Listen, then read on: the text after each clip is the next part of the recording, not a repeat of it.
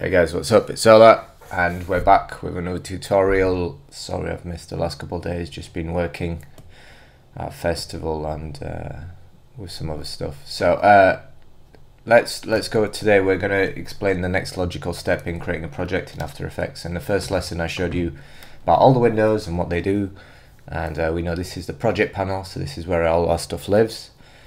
This is our composition / footage panel where we can watch. We've got our timeline down here and then all the other panels over here, which I explained briefly. So let's have a look at what I have. By double clicking any piece of footage, it will open in the footage window. So as we can see here, we've got, I'm going to fit this up to 100. We've got a rather large JPEG. This is 5,472 and it's my friend Scott, and we've got some footage here which I shot on my 1DX, which was actually shot at 120 frames, but I've interpreted it down to 2997 so that I can play it on the timeline at super slow motion.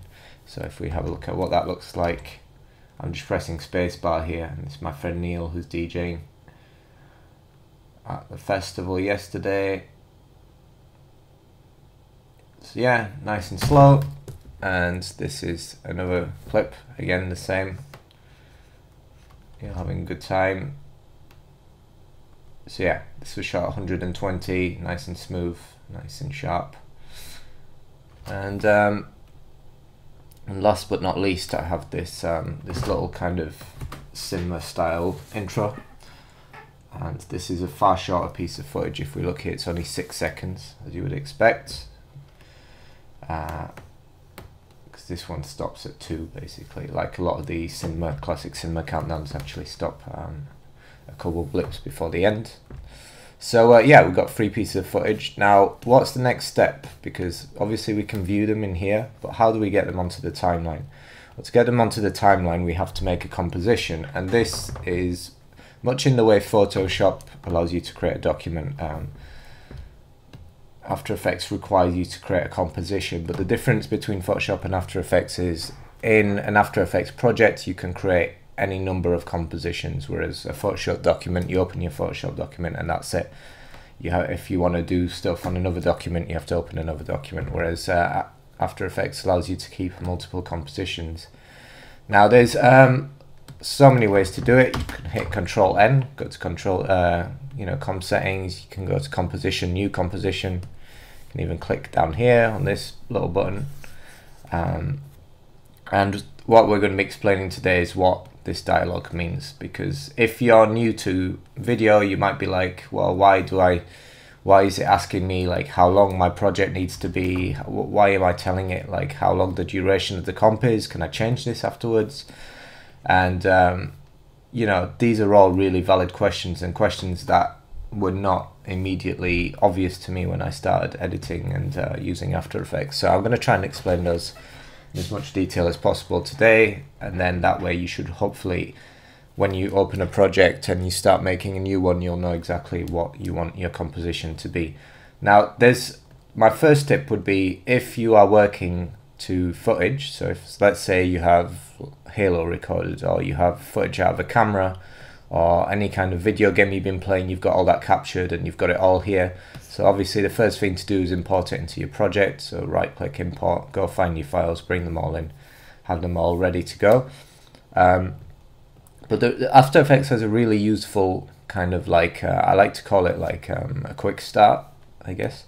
And you can drag a piece of footage from here, because as you can see here, this footage is 1920 by 1080. This is HD.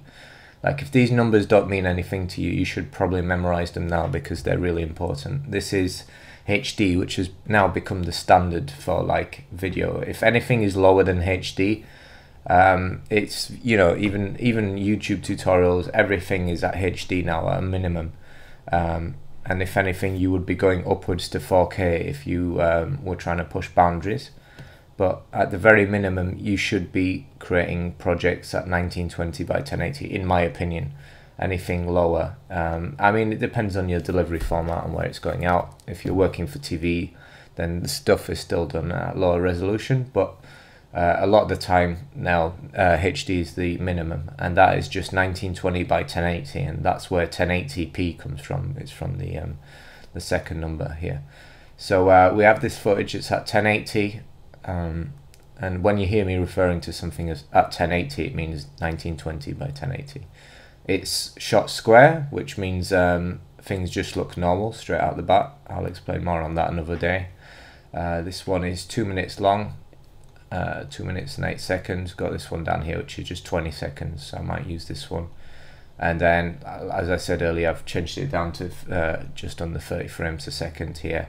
Millions of colors, and it's encoded with H.264, which my camera does automatically to keep files at a usable size, shall we say.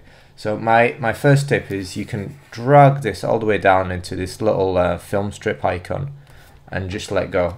And what this has done is created a composition at exactly the size of my video. So if I come into, click on my timeline, go to composition settings, this is the name of the composition that I have open in my timeline. So as you can see here, the name matches with the name here. So if I call this Neil, it's my friend's name, you'll see it's updated here, because when we go to composition settings, we are now looking at the settings of whatever we have open in the timeline. And as you can see here, we've created a new icon which is called Neil, and that's what composition looks like in the project menu. So here we have our settings, and there we have 1080, 1920 by 1080. As you can see, it's already recognized this as a preset because it has it built into After Effects, which is useful.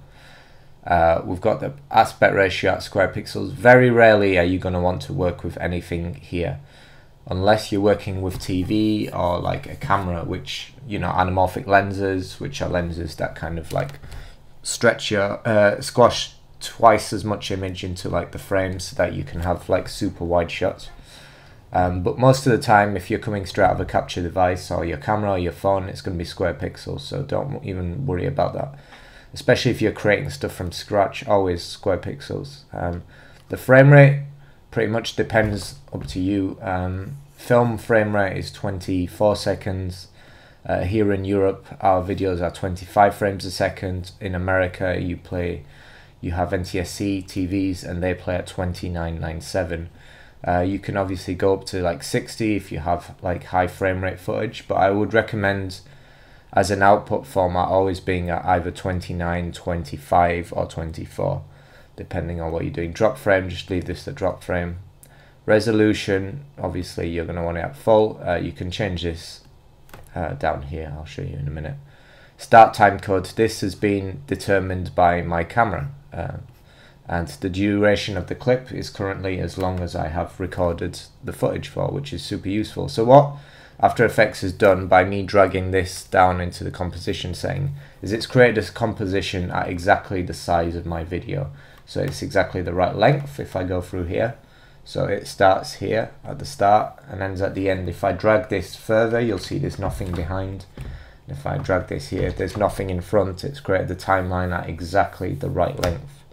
And that is a super useful trick to know, because if you're coming, let me try and attempt to do this for this clip here. So we have, I'm going to go to composition, new composition. I'm going to call this DJ. As you can see, because of the last thing we used, this is already right. So it's at 1080, 1920, 1080, 2997, which we know is the frame rate if we look up here. Start time code, we want it to start at 0. That's cool.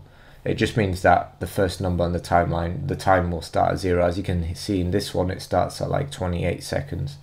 So I can change that afterwards. And the duration, I would have to manually go in and go, oh, right, okay, so it's 2 minutes and, you know, 8 seconds and 16 frames. So,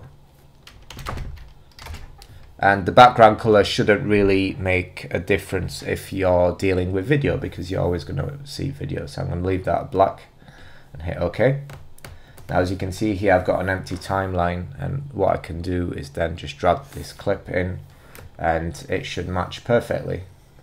The problem with if you don't look at this information is sometimes you'll end up like making a composition that looks like this, and you know your window is too big for your footage, so you would then have to like go into the composition settings and you know, like scale down this to kind of try and match it.